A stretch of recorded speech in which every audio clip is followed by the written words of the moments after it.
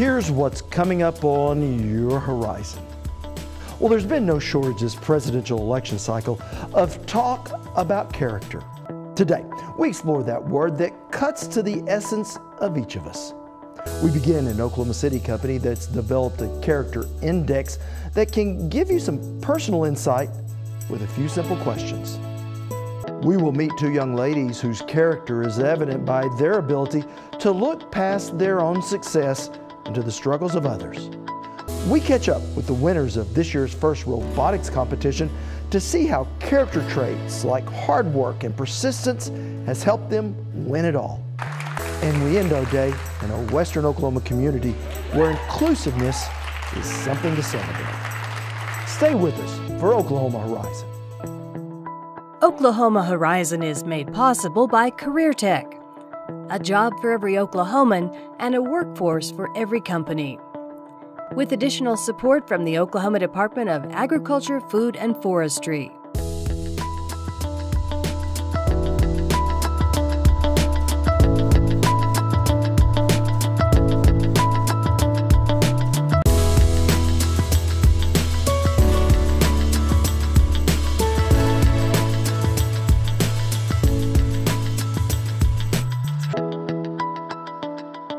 Hello everyone, thanks for joining us here on Horizon. I'm Rob McClendon. So how do you define character? And what makes up that definition? Traits like honesty, loyalty, and forgiveness easily come to mind. But what about qualities such as attentiveness, thoroughness, and even resilience? Where do they fit in? Today, we're going to focus on the role character plays in our lives, both at home and work and across generations. And we begin with one of the very hardest places to look, and that's within ourselves. It's an often debated question in management circles. Do you hire for attitude and train for skills, or hire the most skilled and adjust the workplace to fit their attitude? Anyone can fake an attitude, right? You're going to have a hard time faking character. Meet Jason Jones, a workplace psychologist who, along with researcher Virginia Smith, designed the Character Strengths Index, or CSI. No one knows us like ourselves, and the assessment gives us a chance to take a snapshot of how we're feeling, how we view ourselves. And to thine own self be true, at least most of the time. Most of us are about 50% in terms of accuracy in self-awareness. There's some data to support that. We're about half good and half bad at being able to look at ourselves and say, now these are my strengths, these are my weaknesses, this is what I need to work on, this is what I'm good at. And that's why Jones and Smith created the Character Strengths Index. We develop over time, and that's the beauty of character development, is it can be a conscious process. I can recognize when things aren't going the way I expect them to go, and I can kind of feel myself beginning to become tense, or maybe I'm being short with the people around me. And if I know that's a tendency of mine, then I can proactively decide I'm going to change my behavior. And when you change your behavior, you find yourself becoming more like what you intentionally want to become. Is it easier to grow your strengths or improve on your weaknesses? So what we say about your strengths is leverage those, put those into practice as much as you can. There's solid research behind people who each day, when they are doing things that allow them to practice their character strengths, they are more engaged in work, they're more passionate about what they do, and they have higher levels of productivity and performance on the job. Solid research behind that. Now the other side, let's look at that. And that is, what about those things that could be your weaknesses or those opportunities? When you have an area that's weaker, it's something that could be derailing your relationships. It could be hindering your relationships. It could be hindering your work performance. It also could be hindering you from reaching your goals, and you don't really realize that yet. So look at those things and say, hey, is there something in here that I can focus on a little bit more?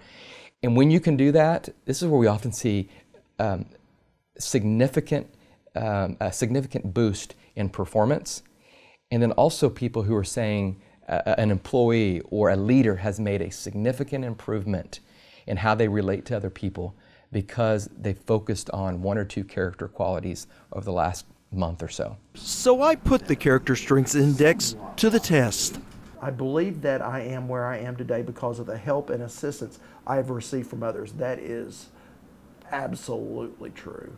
an online assessment that asks you how closely 95 different statements describes you. I'm always on time to meetings and appointments. Boy, that is somewhat unlike me.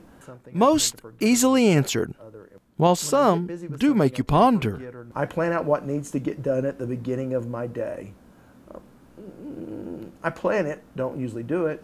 Altogether, it took only about 20 minutes, and I was able to get the results hot off the printer. Rob, these are your results here. On page 3, it's going to give you your top-rated character qualities, and then you're at the bottom of the page. You're going to have your lowest-rated character qualities. This is a snapshot of what's your top and what are your bottom character qualities. You're a long-time educator, spent, most of your career talking about giving people skills. But how important are these soft skills that we're talking about? They're extremely important. I guess the best way I like to explain it is if I was going to have heart surgery, I would want to have a surgeon who was highly competent. I would want him to know what he was doing or she was doing. But at the same time, I would want them to have great character. I'd want them to be thorough. I don't want them leaving anything inside of me that doesn't belong. I want them to be careful. I want them to be creative. I want them to be flexible. What if something goes wrong during the surgery and they have to change what they'd expected to do? I want them to have the character to be able to do that.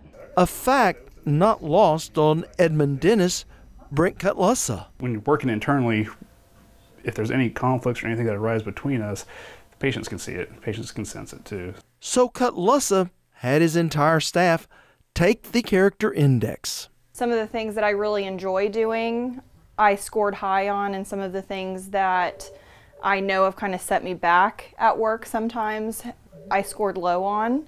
And so it was interesting to see that on paper and realize that there's a name to it, and realize that that it's not necessarily a weakness, but something that I have an opportunity to work on. And while the character index can be helpful across an organization, its real strength may be in helping guide those who guide others.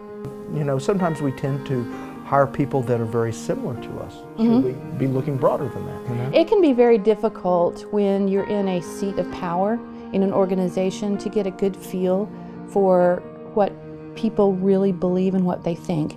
Because what they want to do is they want to please you. They obviously respect you. You're in a position of authority. And so they want to give you the answers that they think that you would like to hear. Many workplaces are so focused on the bottom line, right? They're so focused on the metric of the performance or the output, and don't give the focus for what goes behind that. If you're going to have the efficiency or the quality that you want to have, you've got to have some character behind that. You've got to have a person who says, you know what, I'm not going to cut corners. I could do this faster, but I'm going to take a little extra time to ensure that this is exactly the way the customer wants it.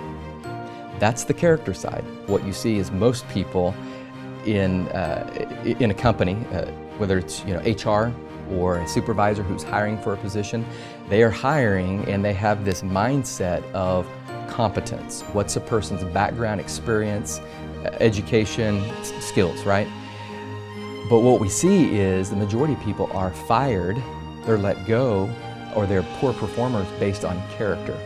Things like a lack of thoroughness, a lack of punctuality, not showing up for work on time, a lack of cooperation, not getting along with people, a lack of attentiveness, and allowing things to fall to the wayside or getting injured or other people getting injured. So those are character qualities that actually hinder people's performance, their work, and the culture. And you see more of that, and that needs to be developed and focused on even more so than the skill side. Which makes a lot of sense, because even the best business culture does not work without the personal values to support it.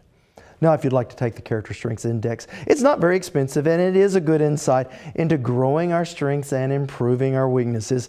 And we have a link to the CSI website at okhorizon.com.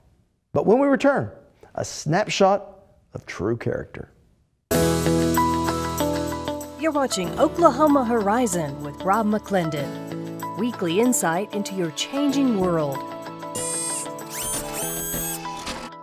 Well, we live in the age of the narcissistic selfie, an inward focus that is all all too common and all too often off-putting. Consider this.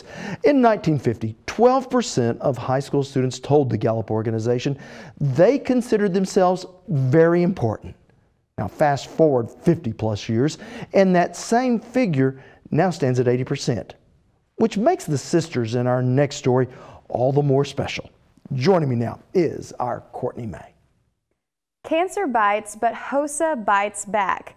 This is the slogan for a fundraising campaign that's raising money for the Leukemia and Lymphoma Society. And two sisters involved in Oklahoma's HOSA, also known as Future Health Professionals, started it all. Axa and Santina Cherian are not your typical HOSA members.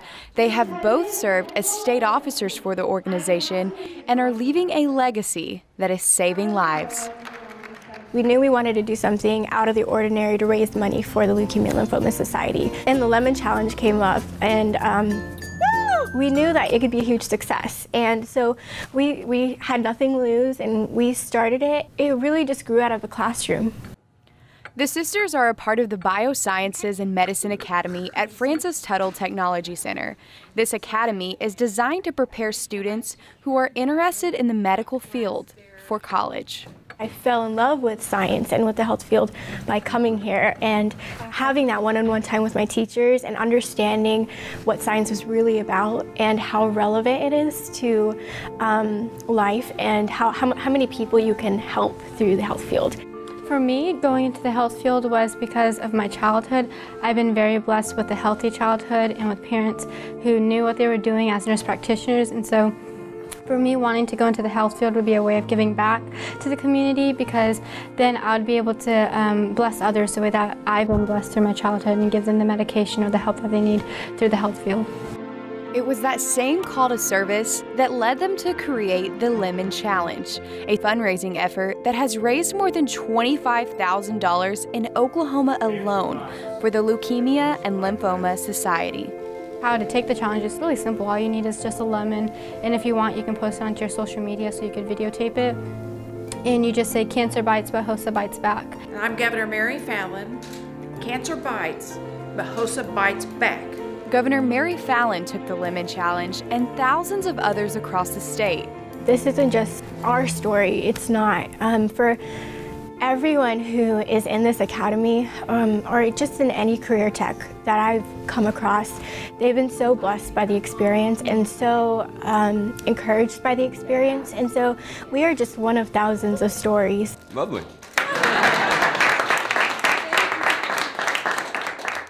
The Lemon Challenge has grown beyond Oklahoma, and now HOSA organizations all across the country are taking on the challenge. The impact is nationwide, all thanks to the Cherian sisters. Thank you, Courtney. You're welcome, Rob.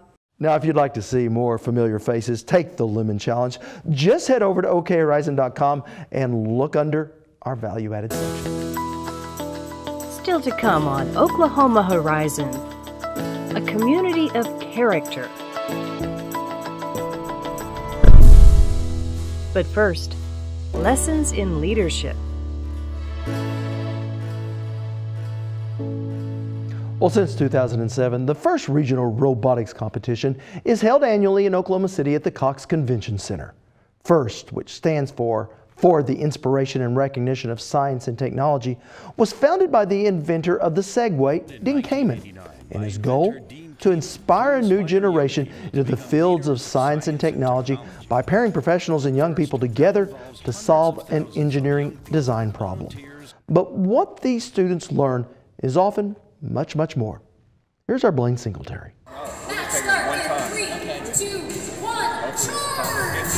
The heat is on at the FIRST robotics competition. Teams of young engineers from around the region have come to put their mechanical creations to the test. They work year-round, basically, putting together a robot to compete at the regional and the national and the world level. That's Marty Lewis, superintendent of Gordon Cooper Technology Center in Shawnee, where the Sprockets, Team 2341, is based. The Sprockets is an accumulation of many students that come to Gordon Cooper Technology Center from a variety of school districts that we serve. They work very hard, just a super group of young people. While the personnel has changed over time, this supergroup has competed and grown over the past couple of decades on a variety of playing fields. The theme changes every year, and that's something that Captain Kai Collins says shapes their entire project. Okay, so this year's game was called First Stronghold. It had a medieval theme. The objective was to go over different obstacles, base swap in and out, so you never know what you're going to go up against. The students only have 6 weeks to design and build their robot after the season's theme is announced. We had the brainstorming night, so we decided what we wanted to do, what we wanted it to do. So we built it to its specifications. We tested it on the field elements, slowly learned what we can and can't do, what we need to improve on, what we can change to get a certain mechanism down. But this short season of building and competition is just one sliver of what the Sprockets do all year long. Senior Michaela Fest tells us her time with this team has been just as beneficial for her as it has been for the community. Sprockets has been just a way to reach out to the community and help others and have fun at the same time, driving robots, building, learning how to use tools and learn how to use computer programs, LabVIEW, CAD. It's all these things in one. It's not just robotics. When we caught up with the Sprockets, they were at the state capitol being recognized by the legislature for their accolades on and off the playing field, after winning the first Robotics Chairman's Award in competition. Instructor Christy Strickland told us what the Chairman's Award is all about.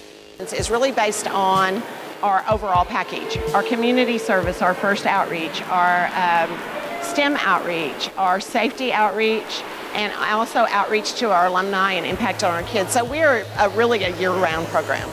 Sophomore Daniel Albrecht is in charge of a lot of these public outreach programs, including ones that teach the community about safety, something else this team takes very seriously. Safety around the robot is very important, but safety in everything you do is also very important. And that's just the tip of the iceberg. So imagine the feeling when the Sprockets were sitting in the stands, fresh from the fight, and listening as the awards were given out. About 5 or 6 awards out, I went out in the hall and was pacing.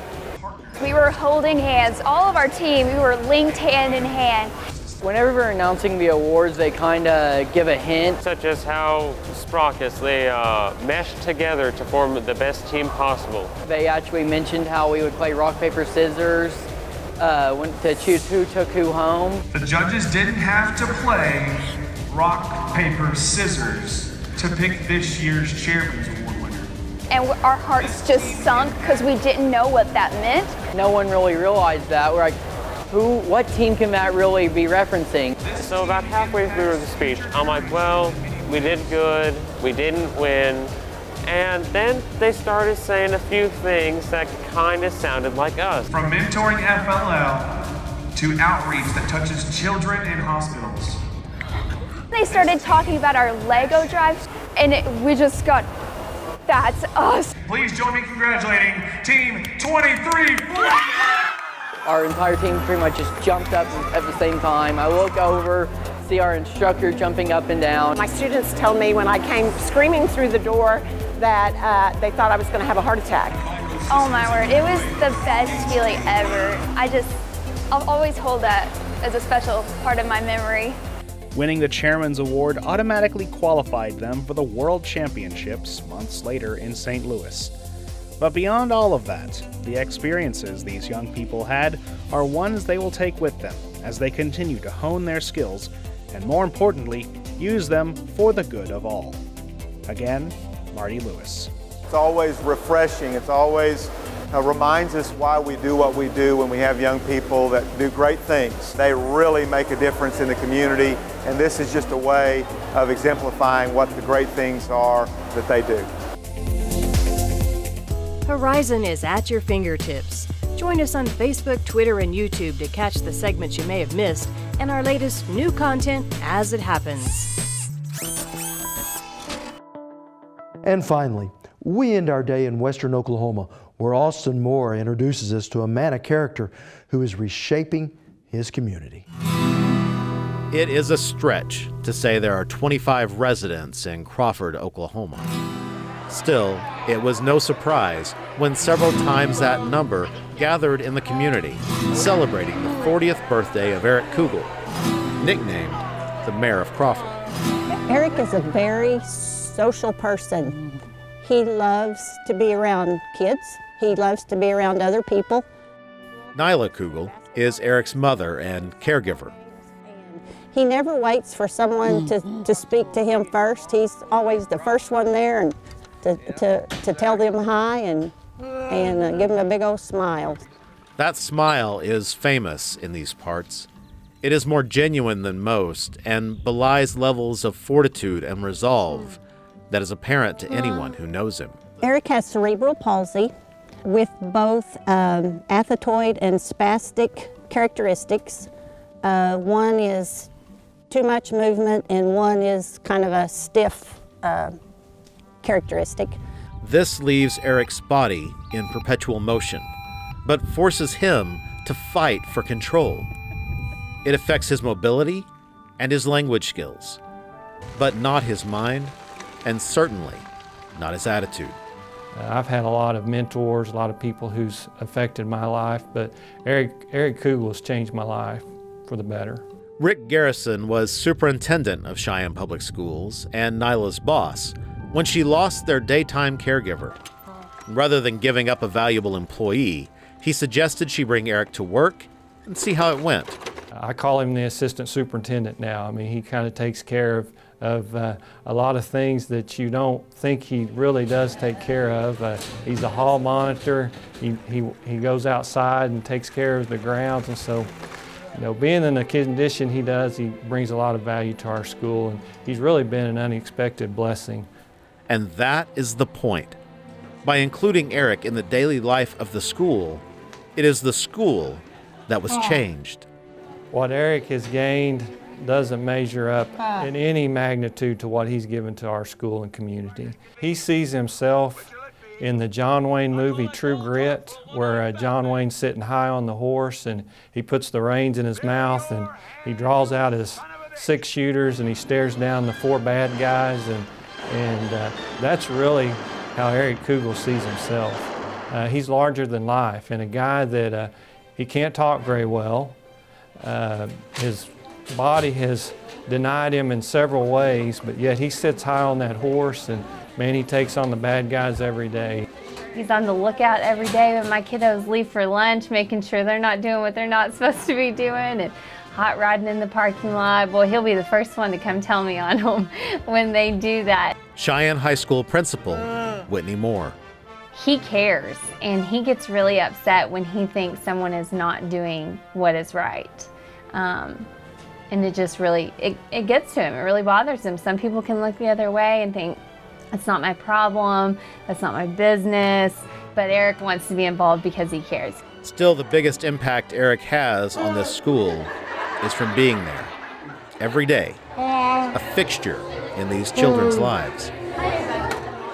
He's put a positive attitude throughout the school, and when you see Eric, you just always get in a better mood. He makes you happy because he always says hi to you, makes your day better. Joshua Montgomery grew up next door to Eric. To me, Eric's just another person. Yeah, he has that, but to me, it's just nothing that's really holding him back. I still think he's just a normal person, just out there having fun. I just see him as a good friend, like I see all my other friends. There's one little boy in particular that was scared to death of Eric. I mean, if Eric was anywhere close, he was so scared. And now he comes by every day after school wanting to know where Eric is, and how's Eric, and what's he doing. They see the challenges he faces every day, and they interact with him, and they don't, you know, some kids don't ever interact with people that face challenges and don't know how to interact with them, and our kids do. Eric Kugel spreads joy as he rides high down these hallways. In doing so, he banishes stereotypes, fear, and anxiety. I think what Eric has taught our kids is important. The kids seeing Eric in his chair every day. I mean, he has good attendance. He gets up every morning. He goes with me every day. He may not want to be there, but he makes the most of it. That workman's attitude, brandished with a smile, left a mark on Cheyenne's most famous graduate, world champion bull rider, Sage Kimzey. Oh, it changes everything whenever you see Eric smile. It's pretty special getting to run into him, for sure. That feeling brought Sage home for Eric's 40th birthday party, where thanks to fellow bull rider Jay Morrow and an organization called Western Wishes, Sage carried a special gift. And this right here, Eric, is your invitation to the National Finals Rodeo. Eric's been so good to us, and you know, he's helped us out for so long that, you know, I really felt that if we could do something like this for him, that it would just, it'd be amazing. It warms your heart, you know, to think that what he does makes a difference in somebody else's life, you know. Eric Kugel, a humble cowboy riding high in the saddle. Want to see more stories like this? All our segments are streaming on our YouTube channel at Oklahoma Horizon TV. Next time on Oklahoma Horizon, we examine the economic impact of Oklahoma's Native American roots. What we have learned in management, technology, etc., is transferable to a lot of other businesses. So it's really opened up a lot of opportunities because of the expertise that we have. The benefits of being a native state. An Oklahoma show for the heartland, Oklahoma Horizon. Well, that is going to wrap us up for today, but you can see more of any of our stories on our website at okhorizon.com.